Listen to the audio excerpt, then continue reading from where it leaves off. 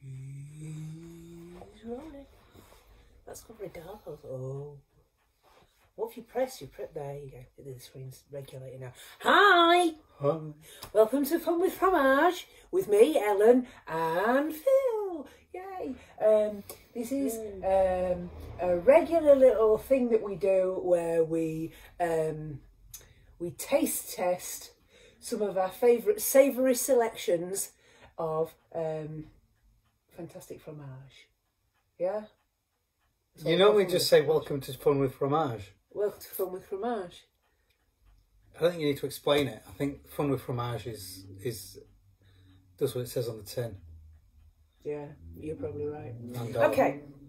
wax. So today, we've been down the supermarket and we've raided the Italy Rotten Tomorrow shop. Yeah, and it would appear the apocalypse is coming and yeah, everything's empty. But we found some cheesy treats, so we thought we would. Do you want me to put the other light? No. It's the end of the day. My makeup's worn off. Okay. Lots of light is my enemy. So what we have is a selection of 3 different savouries. We have mac and cheese bites. Nom, nom, nom. These are mozzarella sticks. There's lots of these. Why do you get so many of them? Because they have loads left over. And these are chili cheese bites. And a dippy tomato ketchup. What does the fox say? He says, nom nom nom, dippy cheese selection. Nom nom nom nom. So does a fox have... What does a fox say? That's how it goes. Does a fox have a cloaca? No, because he doesn't lay eggs, does he? He only lays dog eggs. No, he doesn't have a cloaca. You need to, if you don't know what we're on about here, you need to go back 1 episode. But no, he does not do a cloaca kiss. Thank you, Sandra, for telling me about that. Yeah. Not everything that has a cloaca does a cloaca kiss. Well, what's the point of cloaca then? It's a multifunction. In, out, in, out. Yeah, but some animals lay their eggs unfertilised, and then the other one comes along and fertilises. Right, I strongly suspect a fox does not have a cloaca. No, a fox is a mammal. It doesn't have a cloaca. There you go then. I was just a quick game of clacker or cloaca. You're obsessed with this idea of clacker or cloaca, now, aren't you? Anyway, let's get back to the job in hand. So, what I'm going to go for first. Grab one. So these are the mac and cheese bites. This one is a mac and cheese bite which has been left in the warmer for a very long time. No, that's actually ace. And it's kind of desiccated. Oh, that's ace. Yeah. Yeah. That's just literally mac and cheese. Oh, that's very dark, isn't it? Look. Yeah, because we're backlit. All right, chill out. No difference at all. There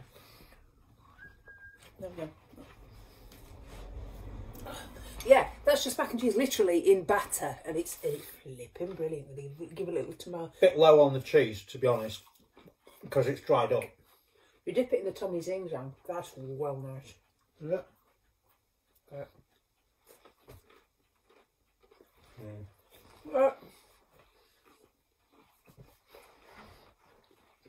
I love this sort of thing though.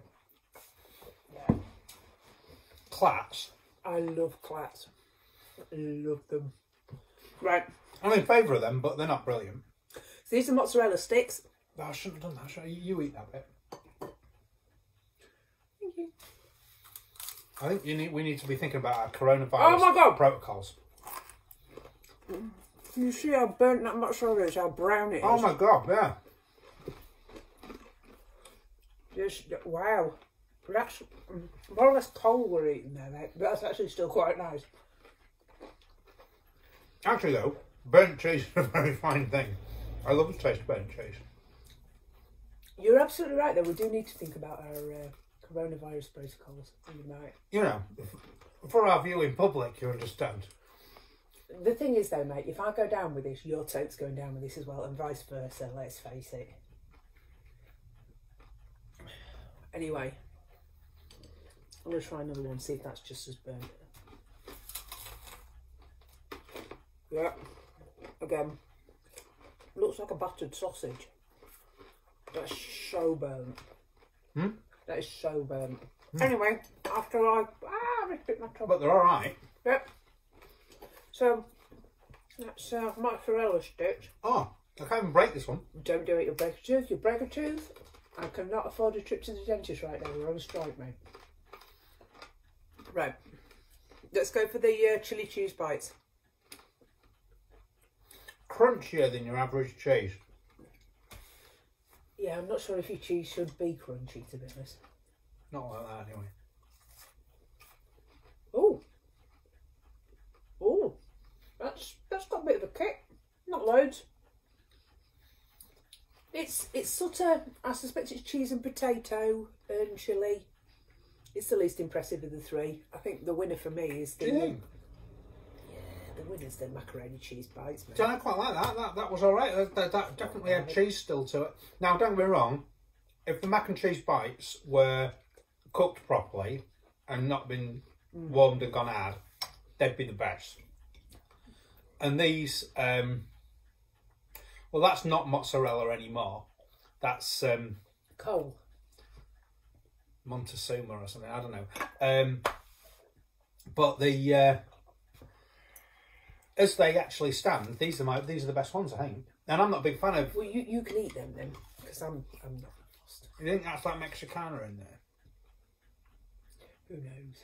I think it's just chili and cheese. I think it's just cheese. It's probably cheese analog, mate. But there we go. They weren't quality products, but each of them was 38p, so we can't really moan. I'm not sure if this was really the funniest or most informative of our cheese videos, but you know, Sylvie, any final words? Philippe. I suppose, given our coronavirus breakfast, you could always get an overcooked mozzarella stick, stick it up your nose, stop you inhaling. I could only just make out some of what you were saying then. Your mouth was so full. It's probably a good thing because it wasn't a very good taste. Okay. That's mine. I wasn't one of the... She's not bothered about this, but she's having it. No, I like the mac and cheese ones. They're good. Anyway, we're on 8 minutes, so... I might turn it off. Yeah. Bye!